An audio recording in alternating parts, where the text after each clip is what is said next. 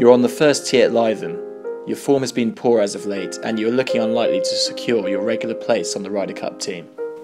Your nerves are disturbed by the eeriness of the lack of wind because your drive is protected by the trees on the right. You know the prevailing winds are gathering speed, so your club selection is confused. A quick chat with the caddy, you grasp a 3-wood, and after fumbling for a tee, place it on the right edge of the markers. A deep breath, your heart is racing, a couple of waggles, and swoosh!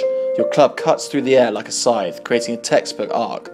It reaches the top of the swing, balancing perfectly, and returns like a pendulum, gathering speed as it connects with the ball, and sends the white sphere soaring past the left of the fairway bunkers, leaving you with the easiest approach shot for a birdie.